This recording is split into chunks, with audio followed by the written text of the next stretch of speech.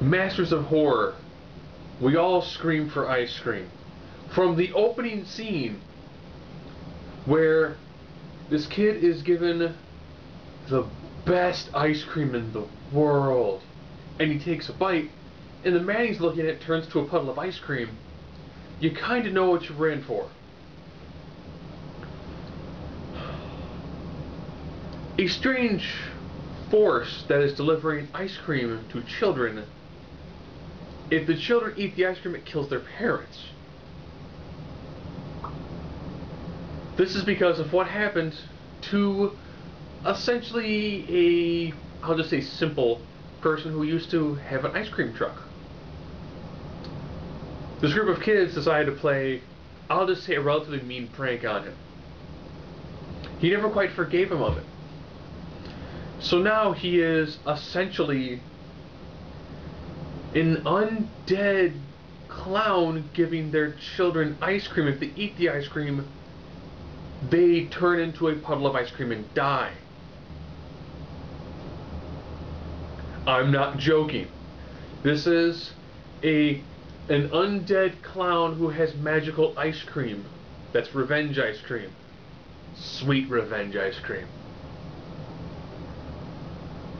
You know, the backstory is good. It's done pretty well. You can tell that it's taken beats from other movies, other movies.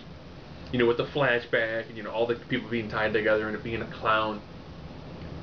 But the fact that if your child eats this ice cream, that's it. You become a puddle of ice cream.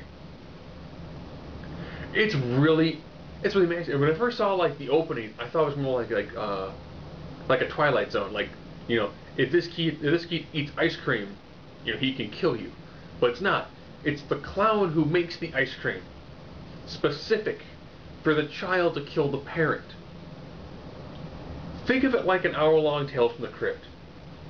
It's done. The few times that she shows me actually turning into the puddle of ice cream, it's done pretty well. It's got that. If you're not scared of clowns, this is primarily like goofy fun. If you are scared of clowns, this will probably give you some nightmares. And the way that he fights them at the very end, setting up like a little trap, it's very much a Nightmare on Elm Street. So you have the collection of kids who have a shared past, somewhat kind of like Stephen King's It. And you've got the way that he's defeated at the very end, kind of similar to like a Nightmare on Elm Street. It's done well. It's enjoyable. It's not super serious. It's a pissed off clown that feeds your children ice cream that turns you into a puddle of ice cream. It's brilliant in its simplicity. It's fun. Some of the scenes of gore are, for some, probably intense, but it is definitely an enjoyable, almost like Tales from the Crypt meets Killer Clowns from Outer Space.